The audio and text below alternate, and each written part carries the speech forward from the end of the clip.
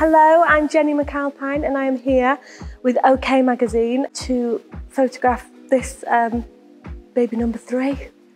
Baby is due in spring, near Easter. I'm not used to an Easter baby. And I've never been pregnant at Christmas before because my other ones were October and November. But Albert and Hilda are super excited. Albert is hoping for a footballer, so we will see.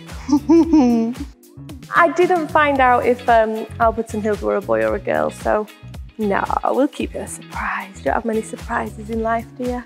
No preference on gender, just happy, that's all you want, yeah.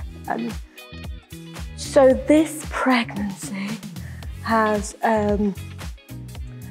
been, well, you see, because I've got 2 other little babies that aren't babies, but they are my babies. So with an 8-year-old and a 4-year-old, and then a baby in the belly, the most knackering yet, to be honest. 3 feels, you know, quite a high number. We'll have to see. Albert and Hilda, yeah, they definitely will get a say in the name. Like I say, we don't know boy or girl, so we've got a few options. Yeah, they've suggested a few out there ones and a few that are less out there, so we'll see. I sort of had to tell the Corrie guys when this kept growing.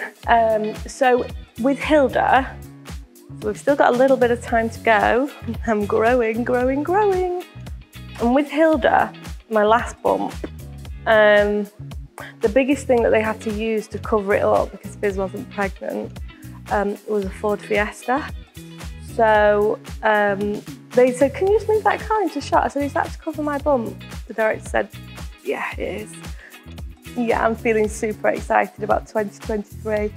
I feel like the world is too, aren't we? You know, after everything that everyone's been through, and this just feels a really special time for our family.